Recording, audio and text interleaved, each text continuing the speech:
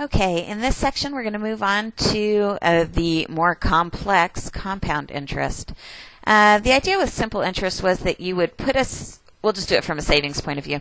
If you are trying to save money, you'll put money in an account, and then after a certain amount of time, they're going to pay you a set amount of interest at the very end. If you were being particularly complicated and wanted to do some like of those government T-bills, you'd put a certain amount in. They're going to give you a small amount of interest and cash at regular intervals, but it's the same amount every time you're paying that interest, or you're getting that interest off of your initial investment, and then you have a cash amount at the end. The difference with compound interest is just like with some of those T-bill problems, you're getting regular payments, but instead of them paying the money to you in cash that you can just go out and spend, they're going to pay you that interest, and then they're going to add that interest into the savings account. So let's say that you started with $100, and then after a certain amount of time you had earned $1 of interest. Then what they're going to do is, instead of paying you that dollar of interest, they're going to put that dollar of interest into your account, so now you have $101 of interest. And then the next month or year or period or whenever they decide that they're figuring out the interest again, what they're going to do is they would take that amount and then add it back into your account. And so when you find that interest rate on the new amount, it's finding that same interest rate but on a higher starting value. And it all keeps adding up. And the book actually shows you how to do that by hand, and it's really, really terrible after about 2 compounding periods. But there's a great formula that works, and this is the one we want to use. It's P with a capital N there equals P0 or P naught times by 1 plus R divided by K to the capital NK. So our pieces of information that we need here, P naught, of course, just like before, is my starting amount or my principal. R is my annual interest rate still. T is, or they don't use T here. N is kind of like my T. It's my time in years.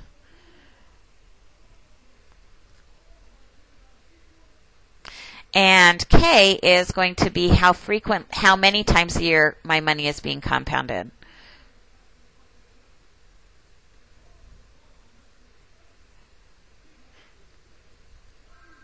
So let's do some simple examples here. Let's suppose that we decide to put in $500 into an account. It's going to pay 3% interest, and I'm going to keep it in my account, or 3% interest compounded monthly, and I'm going to keep it in my account for 5 years.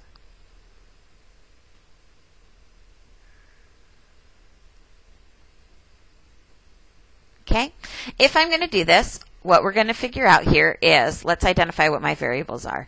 The P0 is the starting amount. In this case, I'm starting with $500.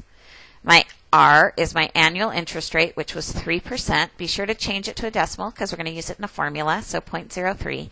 Capital N is how many years it's going to be in the account. In this case, I'm doing it for 5 years. K is how many times a year it's being compounded. If it's being compounded monthly, there's 12 months in a year, so my K is 12.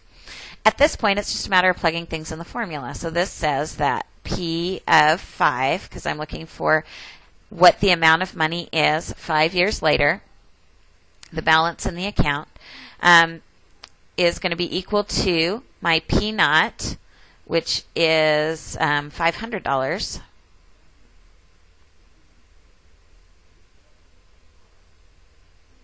Times in parentheses 1 plus R, which was 0.03, divided by K, which was 12, all to the N, which is 5 times K, which is 12. Okay. And at this point, what I want to do is I would like to figure out what this whole number value is. So all I have to do is just evaluate this, and I'll have my answer for what the balance is. The key here, of course, is to make sure you know how to enter all of this fun stuff on the calculator. So let's go through the process of doing that. The nice thing about graphing calculators is that you can type things in exactly the way that you see them.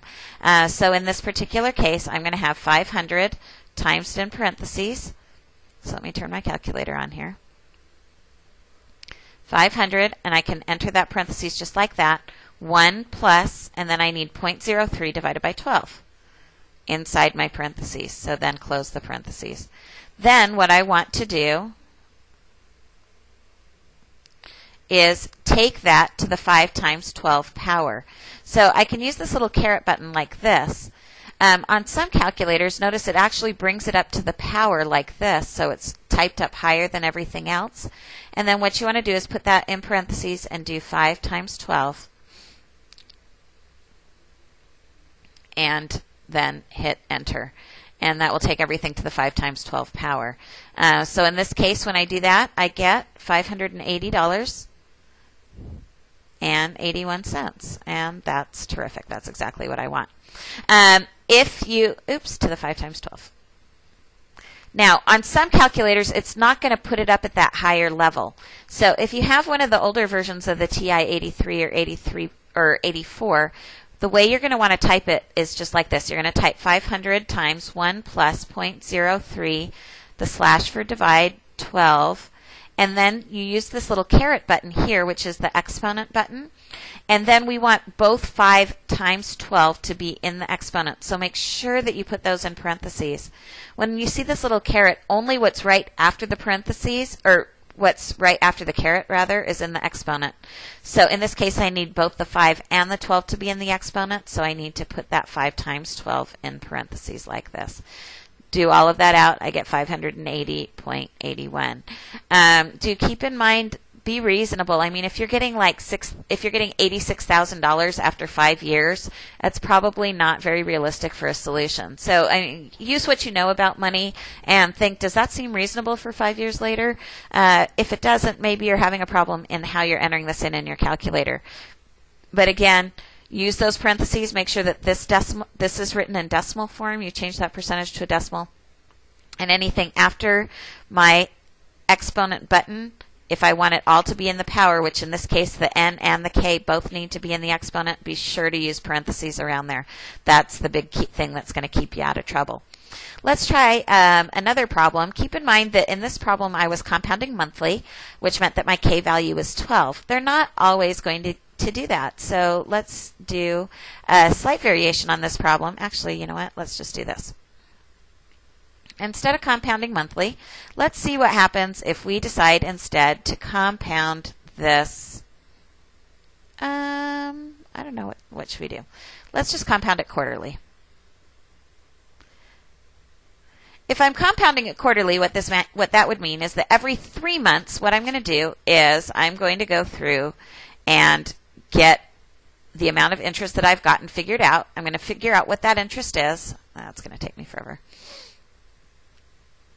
I'm going to figure out what that amount of interest is that I'm getting. And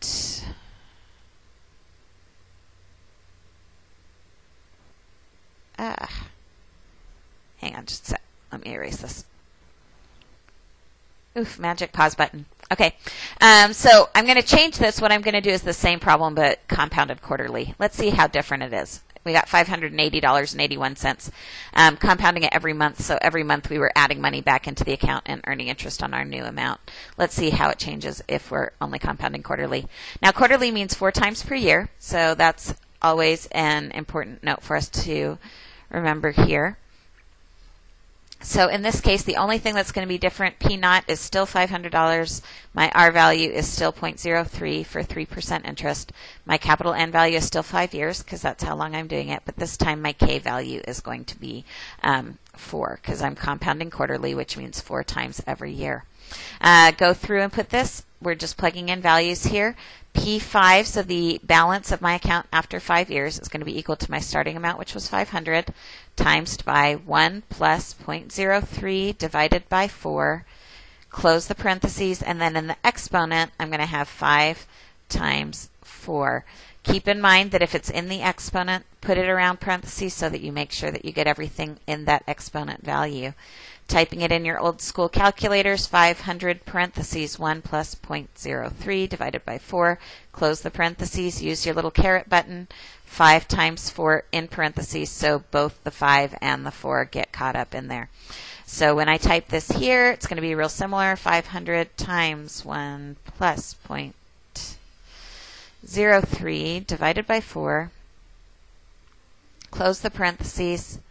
and then I'm taking it to the 5 times 4 power. So 5 years, 4 times per year. And notice in this particular case, I end up with $580.59. So compounding it more frequently, compounding it every month, did give me a little bit more interest, but not a whole lot. If I did it quarterly, it was 0.59. If I did it monthly, it was 0.80. So I've got a difference of like 21 cents for adding that in. And keep in mind that the bigger that your starting amount is, the bigger of a difference this will make. So if we were talking about $30,000, the difference between monthly and quarterly would be a lot greater. Also, if we were talking about a longer period of time here, we were just doing 5 years, let's say maybe it's a 20 or 30-year investment. In those cases, the difference between monthly and quarterly makes a tremendous difference. So again, in all of these compound interest, we're making a one-time investment. The money's just sitting there, but on the back end, on the bank's end, they're figuring things out on a regular basis. Sometimes quarterly. Most savings accounts have their interest compounded on a quarterly basis. Sometimes monthly. That becomes a little bit more common in what kind of applications? Things. It's actually a little more common in annuities, which is something we'll get to next. Sometimes you also will have things that are what's called compounded annually. If you get a problem where it's asking you to compound annually, if you're compounding annually, what that means is that it's adding money or value in every year, but only once a year. So if you have a problem where you're compounding annually, and I think you do for that very first homework problem, K is equal to 1. So when you go through here, your value for K here and your value for K here, you're going to put 1 in for both of those values if it's talking about annual. So anyway, that's the game that you play when you're trying to figure out the new balance after investing something in an account with compound interest. Give those few homework problems a try and come back in for a little bit of clarification on a different style of compound interest problem.